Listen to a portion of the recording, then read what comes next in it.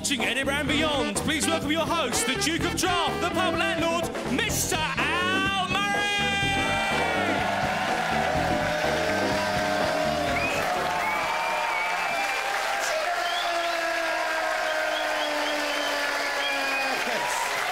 Hey! Hello! All right? What's up?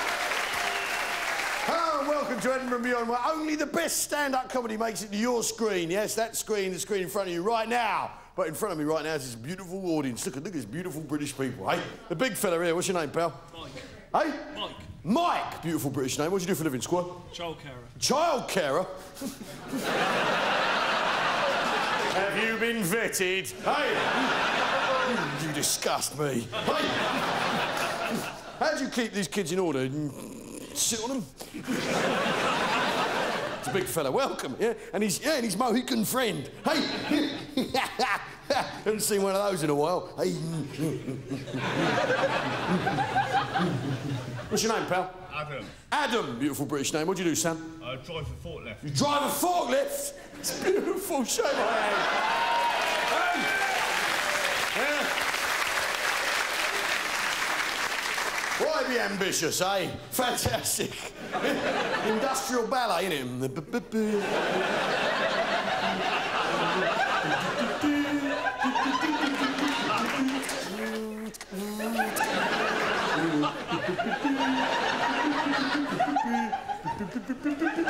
God bless you. That's a proper job. Yeah, does that ever get caught in the mechanism? Hey. Help! Help! What else do we have here? The gentleman, the relaxed-looking fella. What's your name, pal? Dan. Daniel! Beautiful British name. What do you do, Danny? Unemployed. You're unemployed? What job couldn't you hold down, Danny? What's... I've just graduated. You just graduated? What at? What you graduated in? Sports leadership. Sports leadership?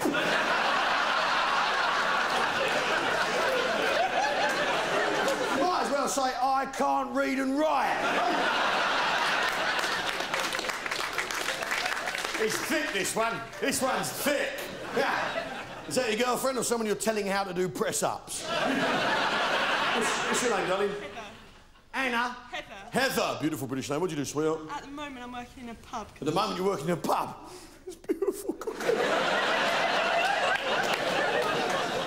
What's your name, your gaff? The Owl. The Owl? That's a proper pub name, isn't it? Proper pubs have proper pub names, don't they? Yeah? Yeah? Because proper pub names reflect either the natural order of things, yeah? Don't they? Animals, yeah? Or proper jobs, don't they? Yeah? Yeah? Yeah? The natural order of things, you have the Duke of Devonshire, the King's Head, the Queen's Head, yeah? The natural order of things, posh things, yeah? Yeah? Yeah? Or animal names, the Owl, yeah? The Coach and Horses, which has got horses in it, the Dog and Duck, Fox and Hounds, the Swan, animal names. Or proper bloody jobs, yeah? Like the cricketers, the riflemen's, the carpenter's arms, the stonemason's arms. There'll never be a child carer's arms, will they?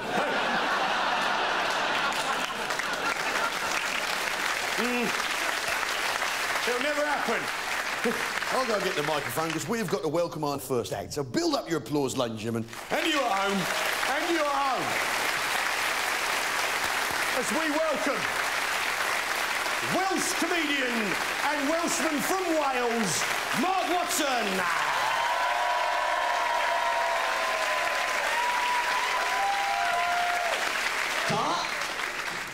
Thank you. Well, yes, I'm from Wales. Can you all understand the Welsh accent? It's probably the most maligned accent. People are always taking the piss out of it. A friend of mine said, oh, I can never do a Welsh accent. If I try and do Welsh, it comes out sounding Pakistani. I was like, well, you know, you just have to try harder to master it. Ahmed. He's shit at accents, that boy. The good thing, a nice thing about a Welsh accent is, of course, once you've got a peculiar accent, your tolerance of other accents is increased. Like, nearly any accent I can decipher. South African is the only one I struggle with. I lived with a South African once, very difficult. The vowels were all the same, you know. A word like cigarettes, you know, sound like secrets. Secrets. You know, you'd be smoking, so you go, give me one of your secrets. Can I have one of your secrets? Well, I once had a wank in the British Library. Oh, you want gone so far, God, dear. Life's full of these petty little embarrassments, isn't it? Stupid. Oh, God. I tell you what I hate, being hassled. I've been hassled an awful lot recently. London's full of hassle. Well, everywhere is, really. I was in the street, just minding my own business the other day, and someone came up to me in the street and said, excuse me, did you know, in the time you've been standing there, 3 animals have died in captivity? I was like, right, okay, I won't stand here. But it's probably a coincidence, to be honest. I find it very difficult when somebody quotes a fact like that in the street and you're somehow meant to rectify the situation. Someone came up to me once and said it was an equal rights rally. They said, excuse me, did you know women still earn, on average, 25% less than men? I was like, well, lazy buggers. I know, you see. But it turns out it's an injustice, you see. Well... there's an obvious tension now among some members. You may be thinking, well, what's a misogynist? No, only a joke, really. And look, I'm married, I am. Look at that, there's a wedding ring there. I'm showing you my wedding ring as if that proves anything. Of course, you can't buy these. You know. That one, please. Oh, yeah, when's the big day? Oh, there'll be no big day. This is my personal use. It's the same as, like, if you see someone with a football shirt with Beckham on, often not Beckham.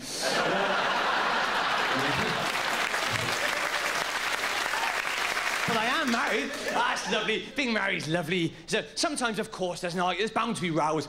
We had a stupid argument over a toothbrush, right? I lost my toothbrush. It's a long story, but that's it. And that is the essence of the tale. And I needed to borrow her toothbrush. Now, women, if you were living with a man and you trusted him, would you let him borrow your toothbrush? Yeah, she quite mostly knows that. My wife was, she's appalled. That's disgusting. That's been in my mouth. And, you know... I felt like saying, I can't stop using everything on that basis. There's a cock joke, suddenly out of nowhere. It's a filth. You never know, do you? I know, I don't want to make it look like I'm one of these people who are very casual about sex. I don't like people who are, treat sex as if it's irrelevant. I was watching that programme about animals. Trisha, is it? And there was this, God, genuinely. This guy was on, he was a Cockney. I can't really do a Cockney. Hang on, we'll give it a go. Right. Oh, yeah. He was talking about... She was there. He was talking as if this woman did not exist. Yeah, I met this girl and took her back to my place and we was just fooling about and now she's pregnant. I know, can you spot the flaw in the logic? In that case, that's not fooling about. That's impregnating a woman, right? Fooling about is like you finish a drink, get the pint glass, go, oh, look, I'm an aardvark, there's my snout. I mean, right? It's not a snout, it's a glass. That is fooling about, right? Fooling about is like you tap someone on the shoulder, they turn around, where are you? Other shoulder, hello? That is fooling. The difference is you haven't conceived a child at the end of it. Unless the tap on the shoulder trick goes very badly wrong. But the trouble is, this devil-may-care attitude to sex, it does seem to work. Some people, the more boastful they are, the more sexually aggressive, the more sex they get. It's annoying.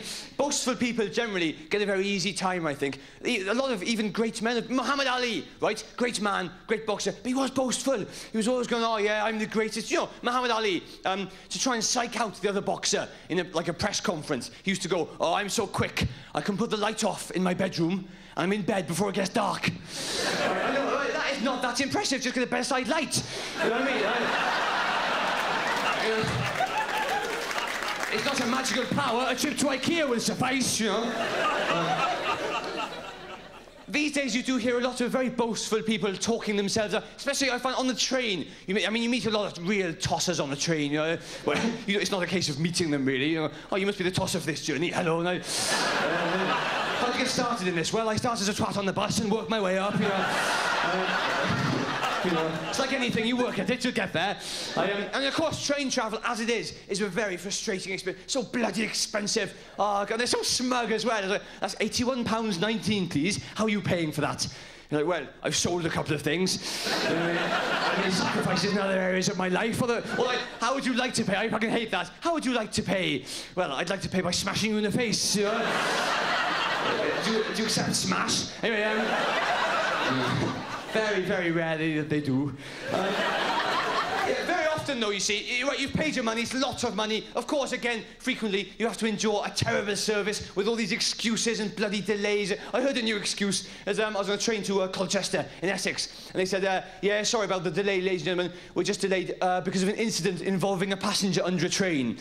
I thought, that's nice, isn't it? Like, at what point do you stop being a passenger and become a corpse, do you think? I want to be alive while I was, you know, not like, doesn't sound like someone's died at all, just an incident involving a passenger under a train. Sounds like someone was just crouched under the train for a prank, you know. And then when the driver to them, go, boo! I can't drive now, you've maybe jumped too much. With your funny incidents. Oh, God, I hate it.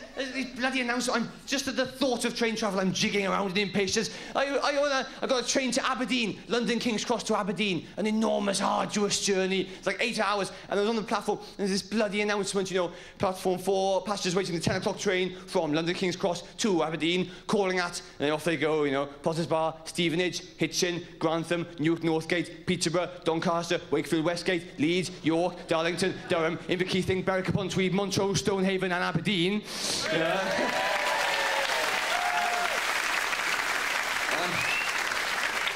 It's cancelled. But sometimes train travel is probably the lowest ever. Yeah, I met this woman, an American woman. I've got nothing against Americans, but this woman was really talking herself up. She was, some man had dumped her, and she was going, first of all, she kept saying, I always say what's on my mind. She was on the mobile. Listen, I always speak my mind. You know me? And I was thinking, all right, you always speak, what do you want, a fucking medal? You know, many people always say what's on their mind. Hitler, the Cookie Monster. There's no merit in always saying what's on your mind if all that's on your mind is kill Jews or cookie, right?